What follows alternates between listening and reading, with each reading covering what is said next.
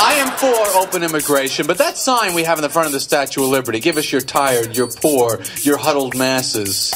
Can't we just say, hey, the door's open, we'll take whoever you got? Do we have to specify the wretched refuse? I mean, why don't we just say, give us the unhappy, the sad, the slow, the ugly, people that can't drive, if they have trouble merging, if they can't stay in their lane, if they don't signal, can't parallel park, if they're sneezing, if they're stuffed up, if they're clogs, if they have bad penmanship, don't return calls, if they have dandruff, food between their teeth, if they have bad credit, if they have no credit, Mr. Spot shaving. In other words, any dysfunctional, defective slob that you can somehow cattle prod onto a wagon, send them over. We want it.